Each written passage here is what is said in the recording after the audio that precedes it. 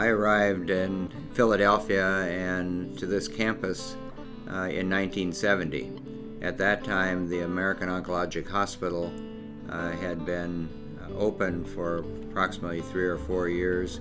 It was mostly a surgical hospital and a place where patients came to die. There wasn't any science really to speak of on the clinical side or even in the translational side that brings the research from the laboratory to the clinic. Fortunately, all of that has changed.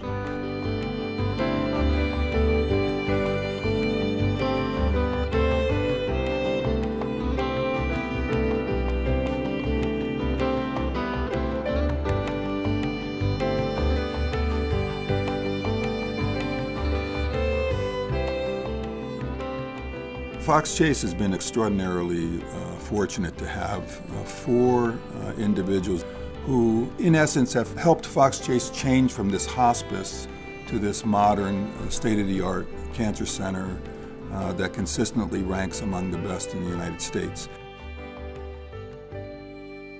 The paid senior leadership's job is to sort of split their time between looking multiple years down the road and figuring out the nuts and bolts of running an institution from day to day or year to year. The board, on the other hand, should spend 70 or 80% of their time worrying about the long-term stewardship of an institution. All the board members make tremendous contributions, but there is a subset of the board. They are actually the institution.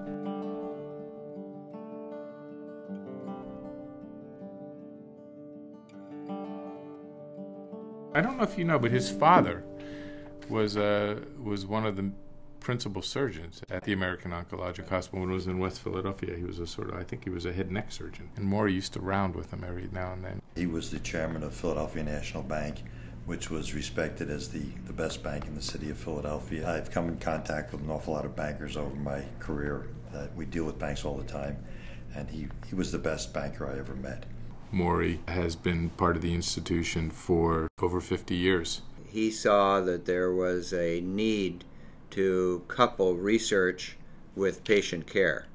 And it was Maury's leadership and vision that allowed these 2 institutions to work together and become the Fox Chase Cancer Center.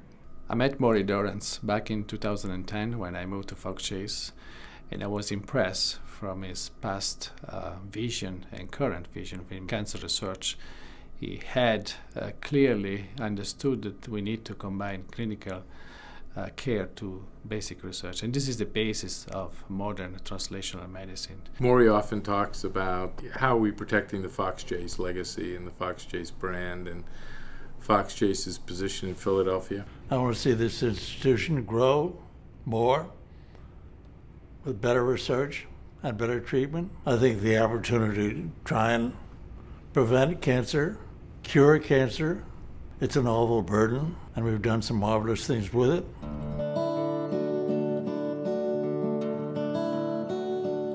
Well, this is Mr. Roach that I love. Ed Roach is a fixture at Fox Chase. He's been there, I think, since like 1951 or something like that, which is unbelievable. He brings the history of the center and helps us stay focused on our original mission at the same time knowing that we have to change how we implement that mission. His personal history, which he shared a little bit with me, you know, you would think that would make someone run away from a place like Fox Chase, but he never ran away from it, no matter how much sadness came into his life. I myself have lost a wife and a daughter to cancer. They were both patients here, but that's not why I was involved. I was involved before that happened. But that adds to my interest. Ed Roach, to me, is the consummate caretaker. Ed Roach has contributed to more board meetings and more board committee meetings than anyone ever. I'm on every committee, I think, except one. He's got the most kind heart, and he listens very, very carefully to what you say. Ed Roach thoroughly reads all of the documents. If he says they're okay, they're okay. That's my training, I think. I was in public accounting for many years. He's the ideal volunteer. You know, board of director They're members, they're volunteers, though. He is the epitome in every way, shape, and form of a volunteer. That's part of my life. That's what I do. I go to Fox Chase.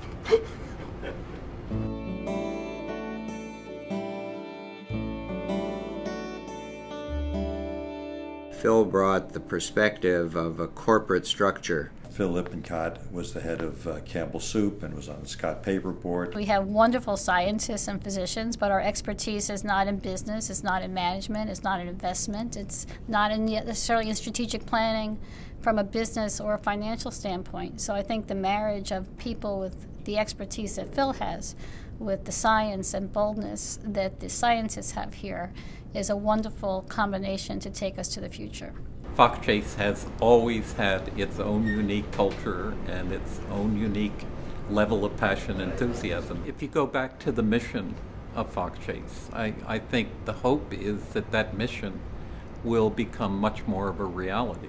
In just my father's side of the family, 4 generations, we've lost 9 people to cancer, including 2 younger sisters, and my wife is also in remission. So there's a very strong emotional attachment to coming up with something that will move us in a very positive direction. Phil really talks from a wonderful vantage point of honoring the people who work in the institution. Well, as a doddering old man, I am always very much attracted to young, exciting talent.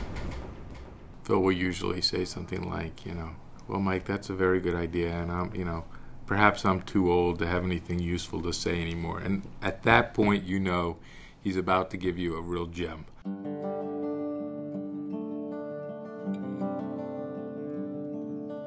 Ken really established not only my endowed chair and the entire human genetics program, but even in the mid-1990s, he was responsible for first bringing molecular diagnostics to Fox Chase. Ken comes from pharmaceutical science and drug development. I've seen Fox Chase from the point of view of a company that supplied drugs, that sponsored clinical trials.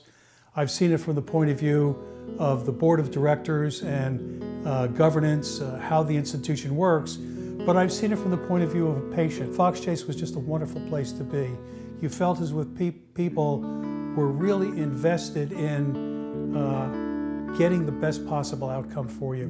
They were truly concerned about you. He is strongly committed to helping to improve therapies for patients. He's very thoughtful about sort of putting the big picture strategically in the appropriate context. That's what makes a good board member, and that's what makes him a good board member, in that it's not just advisory, it's asking the right questions. How do clinical trials help not only the companies that are the inventors of the drugs and are looking for clinical support, but what is the responsibility on the other side? How does it benefit an institution like Fox Chase to work in partnership with a pharmaceutical or a biotech company? Having the connection to pharmaceuticals really has a little bit of a different insight than a regular businessman as to what the mission is at a cancer center. They've been a tremendous bedrock for the institution. They've also been a bedrock for the other board members. I look up to all of them. They've been role models for everyone that they've ever touched throughout their lives. 150 years between the 4 of them, they've seen the institution during great times and difficult times. They have that perspective of when things are going well to kind of remind you that, okay, don't get too full of yourself, and when things are going tough to sort of remind you that, this too will pass. They're all the kind of people who you'd want to be your uncle, your next door neighbor. They're people you'd want to be your friends.